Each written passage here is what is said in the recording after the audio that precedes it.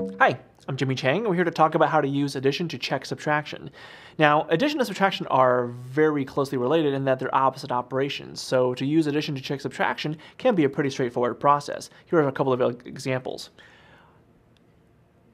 You know, for example, that 9 minus 3 is going to equal to 6. Now, obviously this is subtraction, but to use addition to check it, what you can do is you can use a little bit of algebra to kind of help you there, and that's where the addition part comes in. So to verify and to check that 9 minus 3 is equal to 6, what you can do is you can add 3 to both sides. That's where using the addition comes from, and you have 9 is equal to 6 plus 3.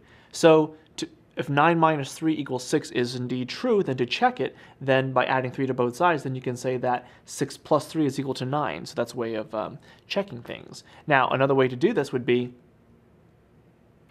if you have, let's just say 100 minus 20 is equal to 80, since you know that's true. Again, you can verify by checking it by adding the number that's being subtracted on both sides. So if you add 20 to both sides, you have 100 is equal to 80 plus 20. That's going to give you 100. Or you can think of it this way. Leave the two numbers as they are. 100 is equal to 80 plus 20, and you have it checked for you. Because if it's true that 100 minus 20 is equal to 80, then it also has to be true that 100 is equal to 80 plus 20.